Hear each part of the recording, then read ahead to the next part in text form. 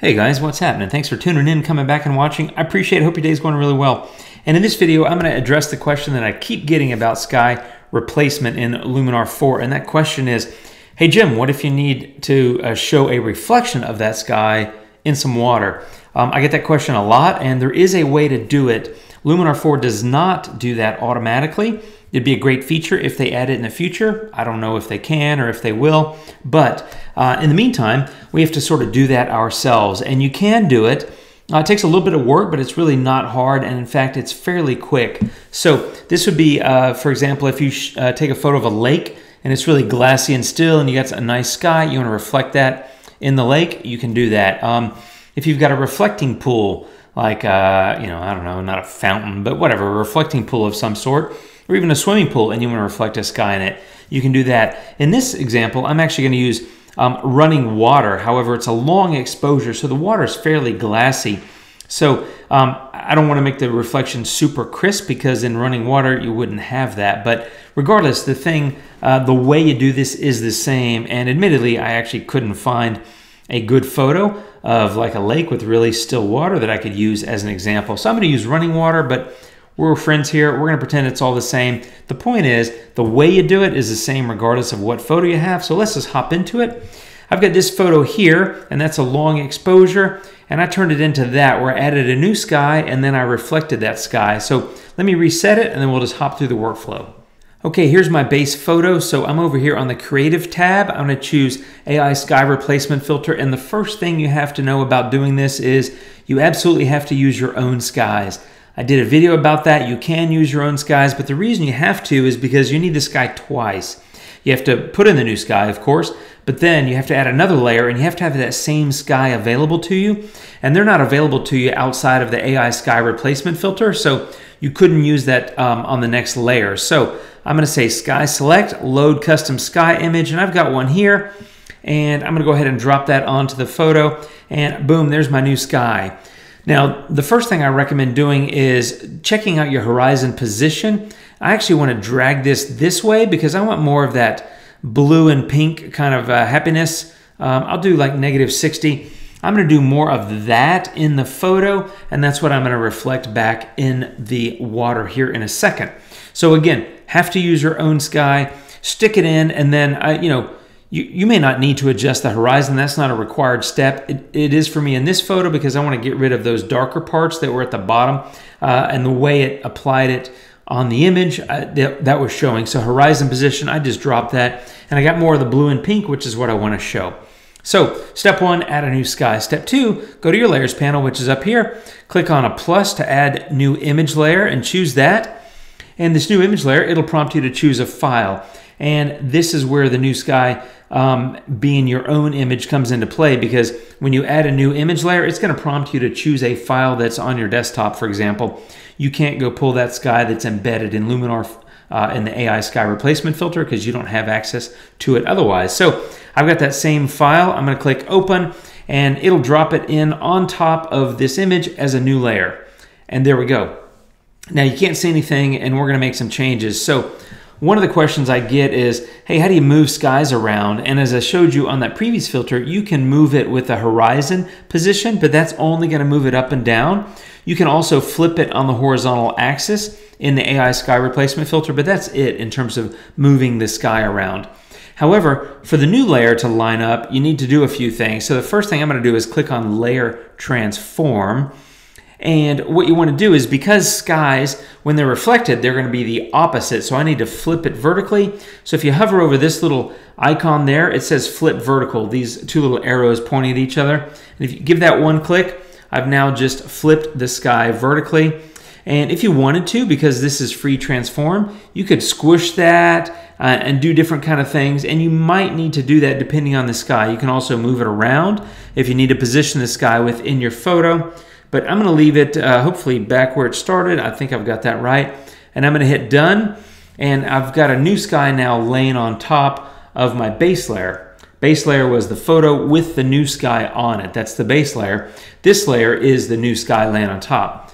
Now, of course, you can't see anything, so I'm going to drop the opacity.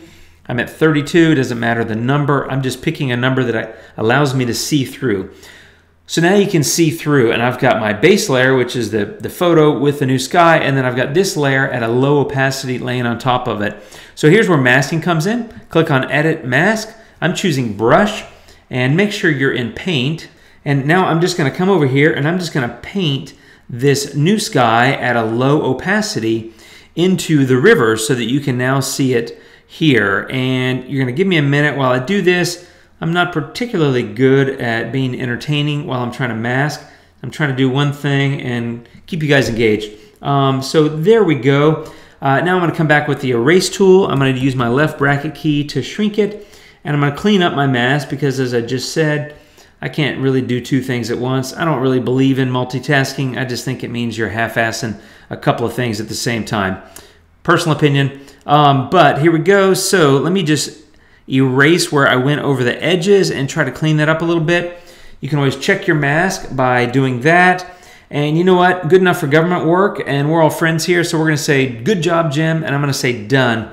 And now my new sky is reflected in the water. However, if you have a reflecting pool and you want a super beautiful reflection, this is where I would say pull that opacity back up, and you can see the reflection of the sky is going to come through. Now, truthfully, I could probably have done a better job on the transform layer of lining this up. I'm just showing you kind of how it works. However, this is not a reflecting pool, and what I recommend doing is I'm going to keep that opacity like around 35 where I had it. And if you'll notice, let me back up actually. If you notice, as you mask that in, I'm covering up the reflection. So if I turn this layer off, you can see that there are reflections. The building has reflections. These buildings over here have some reflections. But when I turn it back on, you can see that the sky, because I've masked it in and I'm at a high opacity, it's covering those up. So here's what I recommend doing. I would take the opacity down. I was at 35. Every image is going to be different. These are just numbers and settings that I'm using. But this trick should come in pretty handy, and that is, once you have the opacity kind of like that, you can see some of the reflection, you can see some of the sky reflected. I go change the blend mode. I go from normal and I go to overlay. And overlay does a really good job. By the way, I'm not a master of blend modes. I use them sparingly, but in this case it comes in really handy. And if you want to learn about blend modes, and specifically the overlay blend mode, I recommend a Google search. There's countless websites that will talk about this. This is not one of them. But the overlay blend mode, the reason I used it is it blends what you have, which is the new sky that I painted in, but it also allows some of that base layer to show through. And that's important because of the reflections. And so I've added the overlay blend mode to the mask that I blended in, and that's allowing these reflections to show through. And now I can take this opacity higher, and you can see it doesn't cover up those reflections. It does a great job of letting the light and the color of the sky reflection come through without overwhelming those reflections that were already there, which is the buildings. And so that's how I would do it. So if I turn this layer off, you can see there's the long exposure with the reflections, but without the sky. And now turn it back on, and there's the sky reflected with the reflections from the buildings and that sort of thing. And so that's really how you do it. Here's the before, and here's the after. Now, I recommend, every photo is different, just to be clear. I've done this on 3 or 4 photos now. I've been playing with it, and so far it's working really well. However, you know, your photos may vary, your mileage may vary, that sort of thing. I recommend trying it out as soon as you get Luminar 4. Check it out and let me know what you think. But so far, it's working pretty well for me. I can't tell you it's going to work perfect in every situation because there's no way I can know what every situation is going to look like.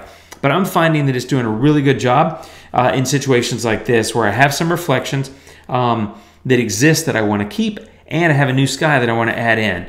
So it's really simple and straightforward.